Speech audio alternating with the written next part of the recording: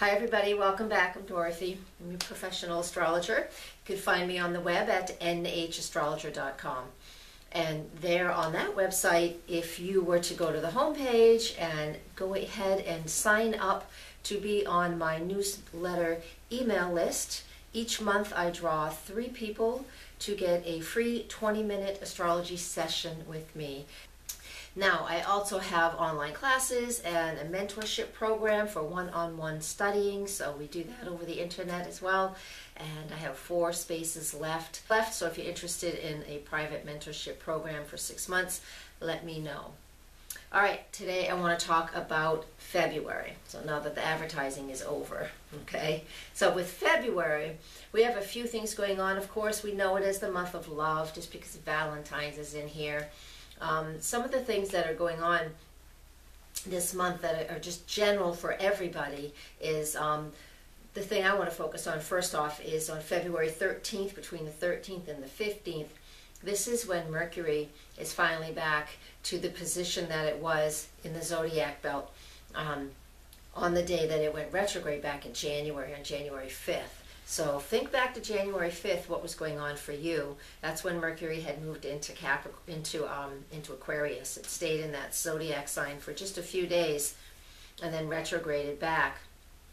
Now on February 13th to the 15th, this is when Mercury's finally past that hump, finally over that area where he was retrograde for a long time. So we're going to have some movement. That Mercury in Aquarius is definitely high thinking, it can be high energy, but it can also be somebody where we get something into our head, we're going to really chew on it for a long time. Fixed air is what Aquarius is. Mercury is that thinking mind, so it is a air planet naturally. So when it is connected, when it is in that sign of Aquarius, we're going to be having some interest in any of the things that Aquarius rules. So, of course, astrology is one of them. That'll be on the top of my list, of course. Anything that's technologically, well, anything in that category, right?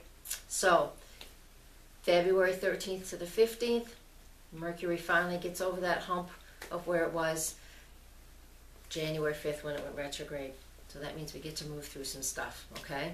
We get to start really moving into the Aquarian energy and that unique piece of communicating. And February 14th, of course, it's right in the middle of this. So what goes on February 14th? And this is energy that we're all going to play into.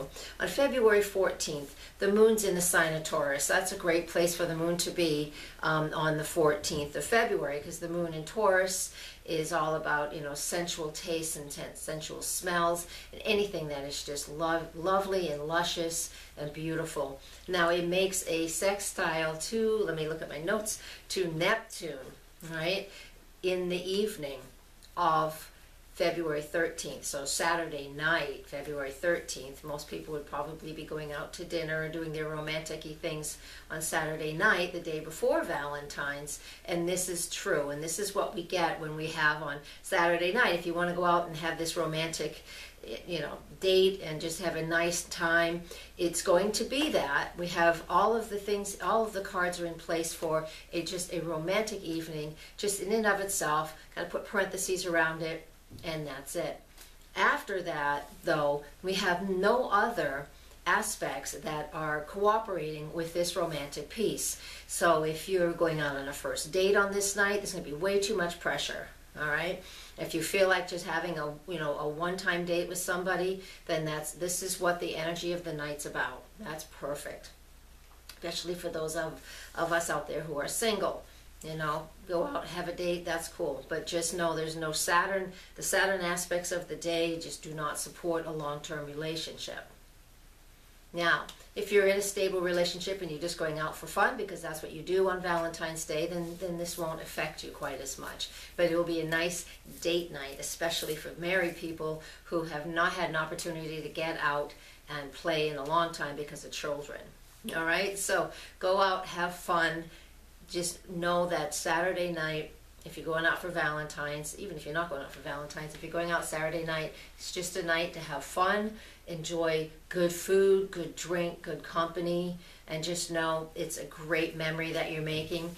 And that's what it will be. That will be it. Doesn't have to go any further than that. So it sounds like a great night to have fun and have a party. So I'm going to leave, that's the general piece. So now I'm going to get on to a little more specific things for each of the zodiac signs. So that's next. Okay, Virgo, let's get started right off. We have on February 5th, Venus in Capricorn conjunct Pluto in Capricorn. It goes on in your solar 5th house. And so what do you have going on here? This is actually the house of love relationships. I am going to focus on relationships this month and most of the forecasting here, just because it's that month of February with Valentine's and all of that. So what we have when these two are together like this, especially in your fifth house of your solar 5th house. So that's the house of love affairs and affairs of the heart. So it doesn't mean people are cheating. It just can be, of course, but that's not necessarily the meaning. This is just, you know, love affairs where you feel love for others and that deep, incredible passion for somebody. And it really is that physical passion. Lots of times, really, that's where relationships start. They start with a physical attraction, and then you learn more about the person once that connection is made. And since this is going on in that sector for you guys, this is something that you could be focusing on. It's kind of interesting. I mean, I like it. And so all of this will come together in the next 10 minutes. So there is personal drama. There can be personal drama. Now, if you're not a dramatic person, it doesn't mean that you're not going to see it around you. I'm not a dramatic person, so if this was happening in my 5th house, I know what I could do is I could use this and just feel very passionate about something, about somebody or something. Now, in a new relationship, having passion, especially that love passion, is a great feeling and a great thing to do. So you might have that. If you're in a long-term relationship currently and you need to spice it up a little bit, this is a wonderful opportunity for you to do that. All right, so it's not necessarily, when we say emotional drama, doesn't necessarily mean things have to explode, but we can take emotional drama and flip that and change it into passion and what I'm passionate about. Now, we have something else that's a little more difficult, because this one can be difficult, but it doesn't have to be. This next one is just difficult. We need to be extremely flexible with this next aspect. It's on the same day, on February 5th. Mars is in Scorpio, and that's deep, intense investigation. In your solar 3rd house, that's the communication with those around you, right? That's like the Mercury energy. In hard aspect, quincunx, it's called to Uranus and Aries. It wants freedom, independence, all that freedom-loving energy. It's in your solar 8th house of transformation. So we have lots of transformation going on here, and this is transformation. And even when you think you've made a decision about something, that decision, the information you receive back means that you have to change your mind again. So this creates some frustration. That quincunx energy is about making adjustments, but consistently making adjustments. And so Aries and Scorpio are all about that transformation. So adjusting to transform. All right? I know that sounds kind of weird, but just kind of go with those words and just allow them to sink in and allow that process just to sit with you for a little while. Write those keywords down and just know that this is what the early part of February is all about.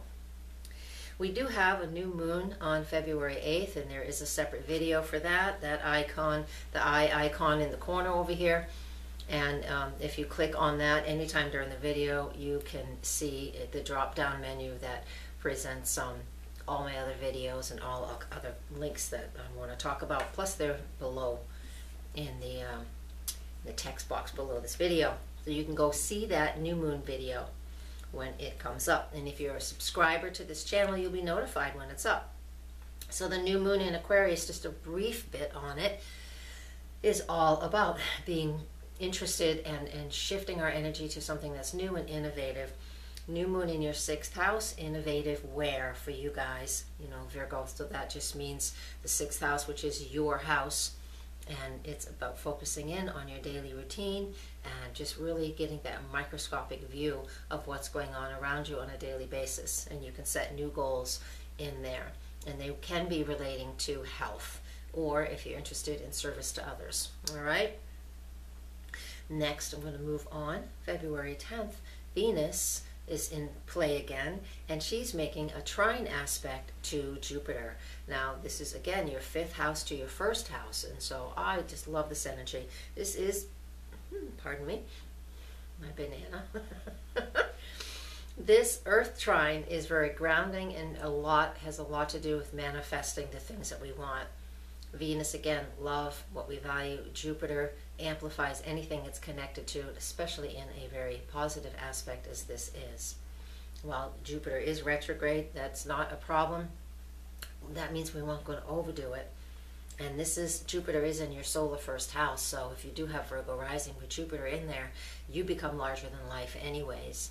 And so I find this is, if you're not in a relationship, this will be actually a very nice opportunity to maybe meet somebody that might be important for you later. Like I mentioned in the beginning of the video, in the introduction on about the 13th and the 14th, don't fall under the pressure. Even if you've met somebody right before Valentine's Day, don't fall under the pressure of the Valentine's Day, everything has to be perfect date type of a thing. February 10th is a nice day. February 14th is a little bit tougher. All right, so I'm going to move on.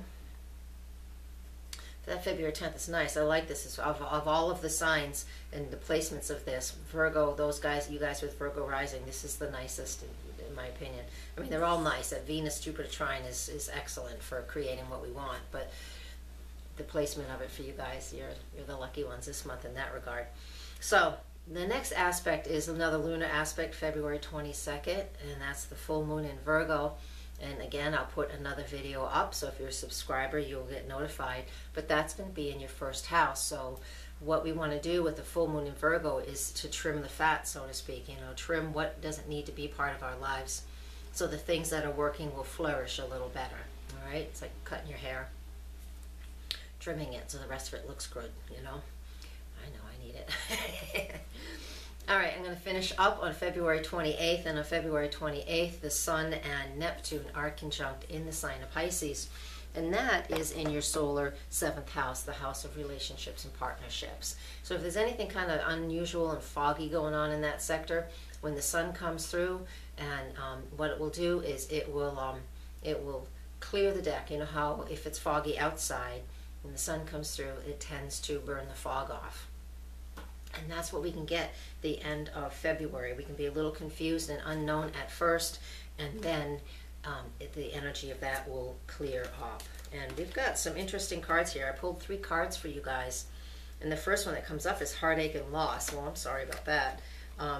But you know what? It's a number 3, and we have Mars and Scorpio in your 3rd house. And to me, what we can do is, if we have this, who hasn't experienced heartache and loss, right?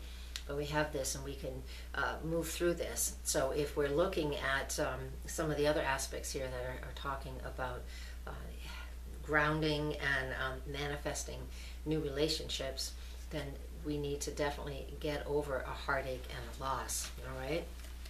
So I hope that's not the case for you, but that will be the case for some people. Emotional withdrawal is the next card, and so when that card comes up too, I want you just to remember not to do that. I mean, there's always important to take time. If you're watching this in January, Mercury's retrograde, and because I will have these up in January, and that is a time to withdraw and contemplate and work through things that are important for us, because it's going retrograde, and it will retrograde back over Pluto. And so make sure you watch that January video if you haven't already, because that Pluto and Mercury conjunction is very important. And I have a video out on Mercury retrograde right now too, and it talks about the retrograding over Pluto, and that aspect with Venus and Pluto is very, very important. So make sure you do take some emotional time, but it does not have to be a complete and total withdrawal from the system, all right? And then the 7 card, it's standing your ground, and when that card comes up, it means just that. It's like feeling that you know what it is you want, you know what it is that you need in a relationship, whether you're in one or not, you know, standing your ground and just really claiming. And that's the earth energy of some of these transits too. It's like being strong and controlled and comforting and comfortable in yourself. And so with that, I think that's what I'll do. That's what we've got for today. So thank you for listening. Please subscribe if you haven't already. I've said that like 4 times. And come to my website. I have classes, mentorship programs. I do a lot of stuff on the internet. I'll use Skype and other services like that so we can see each other and you can see what we're talking about. So if you have never learned astrology 101, this is a wonderful opportunity. I have only so many spaces available every 6 months, so we're at 4. I have 4 left right now, so maybe you'll be the one. Thank you for thanks for listening. Lots of love and namaste.